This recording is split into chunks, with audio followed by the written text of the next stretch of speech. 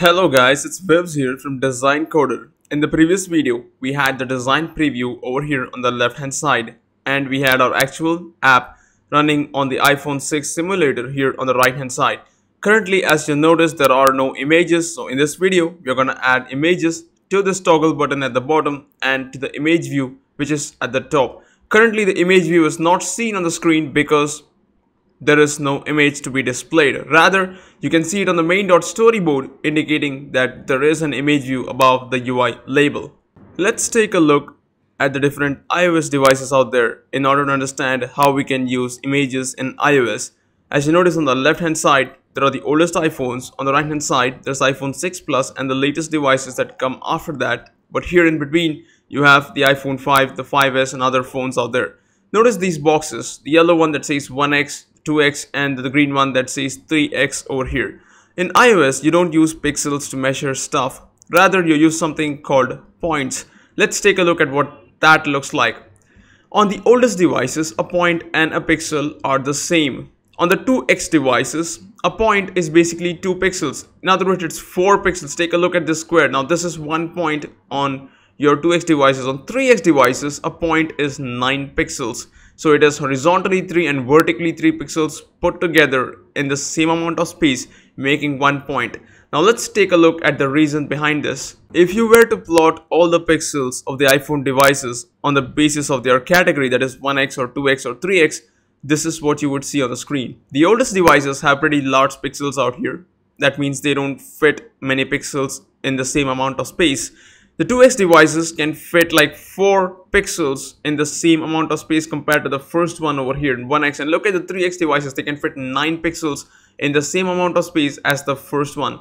Which is why iOS uses points to measure things. Therefore 1x, there is 1 point which is 1 pixel. In 2x, there are 4 pixels that make 1 point, and in 3x there are 9 pixels that make 1 point. Now what this simply means is the same image of, let's say, 100 pixels is gonna look something like this, but on 2x device, if you use the same 100 pixel image, it's gonna take half the amount of space, and on 3x it's gonna take 1/3 the amount of space. So if you have an image and you want to display that image and make it take the same amount of space on all the devices, regardless of how many pixels fit within the same inch, this is what you need. You need 3 variations of that particular image. Let's say there's the 1x image, which is 63 by 63 pixels. For displaying the same image on a 2x device, or the area where twice the amount of pixels can fit within the same amount of space on the screen, you need an image whose size is 126 by 126 so that it looks like it takes the same amount of space on the screen.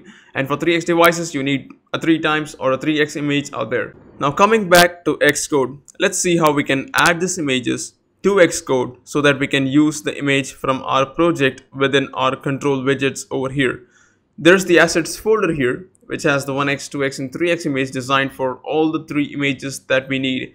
Now for the button, we need 2 images, one when it is off and the other when it is on. And whatever image you take, you need 3 variations of it because of the problem we just discussed. So let's go ahead and first see how we can import the clock 1x image, and the rest of the images can be imported in the same way. So all you have to do is take the clock 1x or base image. First you need to go here on the left hand side.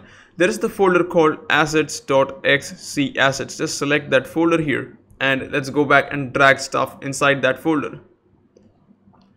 So there you go, clock 1x is coming all the way dragged, and just drop it in this area here where you can see app icon at the top. Leave it once over there and you notice immediately that here Xcode has created 2 placeholders for you guys so that you can put the other 2 images within these placeholders.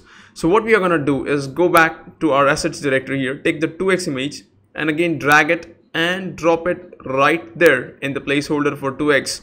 Same thing to do for 3x as well. Just take the clock 3x image and again drag and drop it right there in the clock_3x. Now remember that the name of the file here on the left hand side is clock_1x. Even though they have different file names, the image takes the name of the base file name that you have given for the 1x image, and therefore when we refer to this in the image view, we are going to use the name clock_1x. Now let's see how we can add this image in the image view. It's pretty simple. All you have to go is to the main.storyboard, and here we have our image view. Make sure that you select the image view first, go on the right hand side where we can customize the properties. That would be the fourth tab, which is the attributes inspector. Let's select that tab over there. Notice the option that says image immediately under this image view section over here. Select that option and look at that. There is clock_1x. When you select that and you come back, you see this is what you find. Now the image looks like it has been stretched horizontally, and that is because of how you have specified the image should occupy the space. Let's go here on the right hand side and take a look at something else. There is the mode here where it says scale to fill. Let's change that mode to say aspect fit and find out what it shows here. Immediately you can see that the image view looks better than what it did before.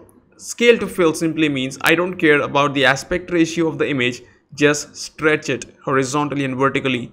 Aspect fit means take the image, find out what is its largest side and make sure that largest side fits within the rectangular area of this image view that is given over here, and that is why the image doesn't lose its aspect ratio when you're saying aspect fit. Let's try to analyze the size of our image view over here just to see how much space it takes. If you select the image view and if you go here on the right hand side, we have the fifth tab called the size inspector, where you can see there's X, Y, width and height. All these values are in points, which means they translate to the appropriate number of pixels based on the device. Now iPhone 6, our current emulator, is basically 2x in terms of its nature. That means 240 translates to a width of 480 pixels and 128 is 256 pixels tall. Now remember, our image is not of that size. Our image is bigger than that. Therefore, we want to ensure that the image view takes up as much space taken by the image. To do that, let's go back. Once again, select the image view here, go to the top, there is the option called editor. From that, there is this specific option that says size to fit content. In other words, it tells the image view to take as much space on the screen as taken by the image. So just select that option and notice immediately things become bigger over here. And you see these orange lines everywhere indicating that, well, your size that you're showing on the screen has changed. So let's try to move things around and adjust them a bit. For starters, we can just take the image view that we have, move it at the top and place it right above the label over there. So once again, you see these orange lines. These simply indicate that your constraints are having some problems. So what we can do for starters is simply go ahead and remove the constraints that we already added by just selecting them and hitting delete on the right hand side. Now take the image view once again and go up all the way and bring it right back above the UI label. This time you can go at the top to editor and you can select the option that says resolve auto layout issues here and add the missing constraints. When you do that, new constraints are added to this image view. Let's take a look at those constraints over there. So after selecting the image view here on the right hand side under the fifth tab, which would be the size inspector, you can see the constraints. The height equals 160 points, the top space to top layout, it says the top space basically from this area here at the top all the way to the top area here, which is called the top layout, would be 67. That is the second constraint. The third one says align the center of this image view with the center of the label that says 00.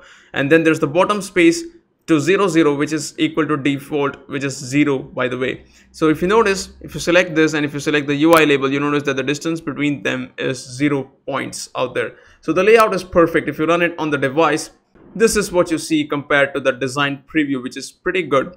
Now the next thing that we need to fix would be the font, which cannot be done now because we need to go to the code and do it. Rather, we can add the image over here to this button and remove its text. Let me first import those images in the same way I imported the image here. So after importing the two button images inside my assets.xc assets folder here, I have the same two images here, off_1x and on_1x. Now I want to use these with our button. So I'll go to the main.storyboard back and I will select the button here. For starters, I'm going to go on the right hand side where I can customize its properties in the fourth tab, which would be our attributes inspector. Just select that, and here it says the text under that button is currently this text over here. Let's remove that so that there is no text, and there is this option that says image, which is the default image. By default, we want to show the off button, so I want to select off underscore 1x. And now when you go back and you take a look, you have our button over here that displays the exact same thing that you see on the design preview. On running the app in our simulator and comparing it with our design preview here, you notice that the button needs to be pushed a bit further down from the UI label. To do that, let's go back to the main.storyboard, select the button, and try to understand the constraints. To do so, we go here on the right hand side to the size inspector, which is the fifth tab over here, and notice the two constraints here. The one that says align the center of this button with the center of the label 0000. The next one says top space to 00 should be 40 points. Let's change that distance to say 60 points out there. So just hit 60 and hit return here. When you go back to the storyboard, you will notice that things have changed a bit. Now when you run the app, let's find out how it looks. Now when you run the app, what you see in the simulator matches almost with what we have in the design preview, except for two things. One, the font that we have in the simulator. Two, this button here doesn't work or change the image to what we have inside the design preview over here. We're gonna fix this in the further videos. In the meantime, stay tuned with Design Coder.